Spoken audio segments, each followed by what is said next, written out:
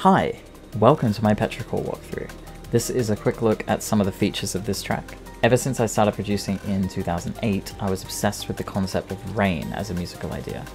And the title of this track, Petrichor, refers to the smell of rain. And I chose instruments which I feel represent various parts of a storm. So the steel pan and flute feel like rain. They have a sort of pitter-patter sound to them, like falling raindrops. The vocals and longer flutes, like wind. The bass elements and drums, thunder. It's a bit conceptual, but I hope you like it. Okay, so this is my Petrichor project file. It's a pretty simple track, so I'm not really doing anything super fancy in this one. And the intent is mostly just to take you through it, show you some things that I think are central to the song. Let's get started. So the song began development around this particular melody, this particular ascending melody and chord progression right here, which is played by a bansuri flute.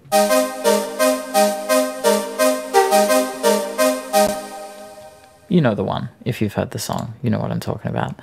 And that, along with the steel pan, yeah.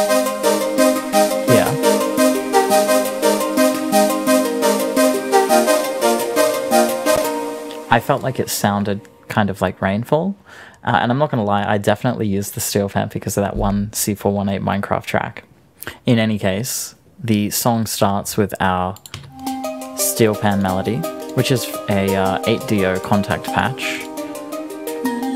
Then we've got some choirs that come in to build tension. These are a combination of East-West and Lyra Ivy's voice. And we've got our bass, and also contrabass, which is an East-West patch. And then a bansuri as well, like a long bansuri. Where is it? Here it is.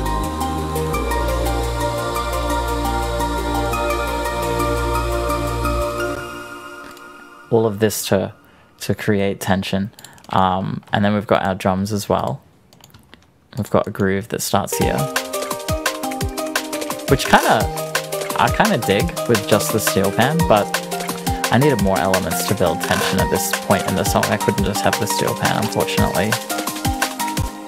One little cheeky thing that I'm doing here is automating this gross beat mix level. So this is just like a sort of like a drill pattern. It becomes a little more obvious if I turn it on, like I'll show you. And so I'm just automating the mix level of that so that I can have a little drill part of all my percussion. All the percussion is going into this gross beat. And that's a neat little trick. I love that plugin for some reason. It's actually just so incredibly useful. Even if you're just using the presets, there's so many weird things you can do. I made the vocal chops in Esoteria. I made those using a vocoder and gross beat. So moving on to the chorus, I'm doing some cheeky volume automation here. This is on the master. So we're actually down, I'm using an EQ for some reason. We're down 2.7 decibels. Which makes the chorus really hit. And this is a trick that I've been using, since the beginning of time. That's not true. But you can combine it with other things too. For example, this is the master stereo separation, which is this knob here. Zoom in on that. Zoom, enhance. And I'm making it more mono. So this is like, what does this say? 55% merged.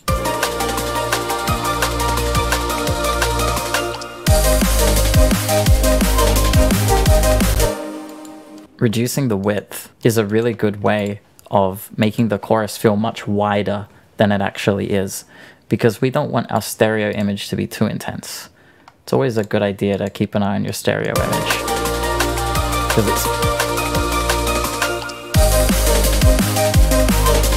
because it's actually the case that our build-up is much wider than our chorus. So reducing the stereo width is kind of like turning the volume down during the build-up. You're sort of taking energy out, only to put it back in at the chorus and give it some oomph. You can do that with automating reverb up as well to make your build-up sound all kind of washed out, and then suddenly you take that reverb away right as the chorus hits. And you can also do that, of course, with like a high pass or a low pass or a chorus effect. So many different options there. But here I've just gone for the tried and true, old faithful volume automation. And just to show you what that's like without the volume automation.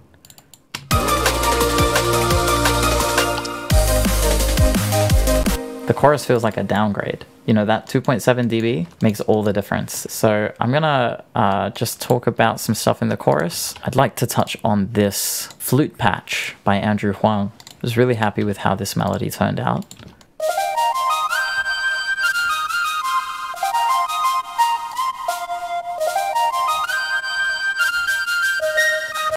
And I'm doing all these little transitional notes, and of course these are like slide notes here, because I've got the glide over here.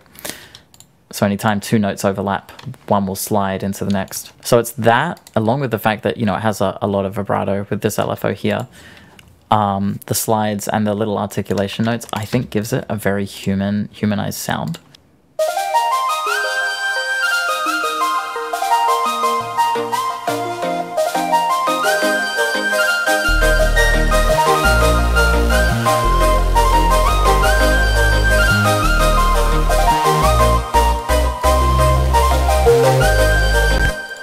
And I'm also automating the reverb with my good old friend Valhalla Supermassive.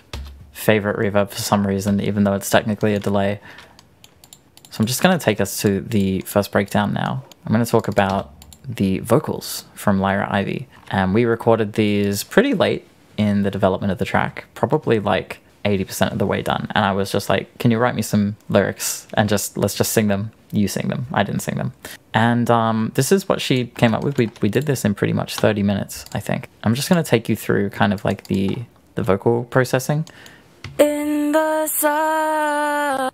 And that's like just the raw vocal. We've got a harmony here. In the sun. Then I've got automated reverb. In the sun. To give it that lush tail. And then finally, we have a vocoder. In the sun. And the vocoder is pretty subtle. In the sun. And I've got Chroma, this new Chroma plugin, which some of you probably know about, by Synth Audio. I've got that on there just to give it some extra spice. You can't really tell, but I wanted an excuse to use it because I haven't really used it yet. And one feature of all my old drum and bass tracks was that I always used Addictive Keys Mark I, which is like, it's like some Rhodes. And I've got them like super distorted here, playing really low fifths. In the sun,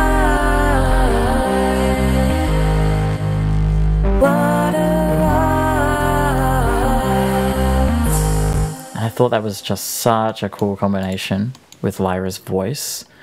Just those two together. So there is one more thing that I want to talk about in this section, which is just this little randomized thing here. And this is made just using the piano roll randomizer, which is always a really fun tool to play around with. You can just hit Alt-R, hit pattern, and then you can select your scale. And it'll just make a cute little thing for you. You can change the parameters. Let's choose a different scale. And I think later in the track, like at the outro, I think right here, I think I'm reversing it. Just for a bit of a sense of finality.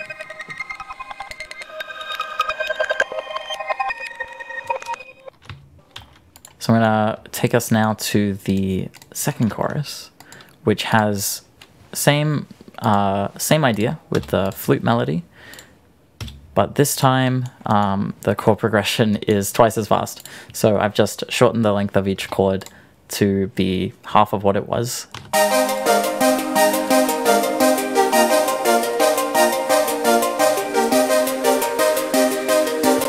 One other thing that sets this second chorus apart is initially we had this bass, which is just like a bunch of stuff. Like it's a phase plant patch, a serum patch, and some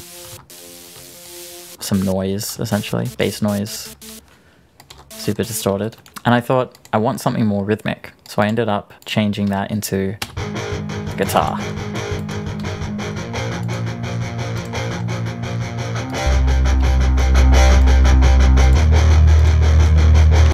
And this is not, I think these are not the greatest sounding guitars anymore. I don't really know outside of contact patches where I can get good sounding guitars. This is just a east-west patch. If you have any recommendations for good sounding guitar VSTs, I would love to hear it. And yeah, that's pretty much what I wanted to talk to you guys about. Thanks for watching, and please do stream the song. I would appreciate it. I know there hasn't been a lot of content on this channel. I do have plans for like short form tutorials that I can also post to other platforms. So there will be stuff appearing here in the future. And so if you do subscribe, I do appreciate it.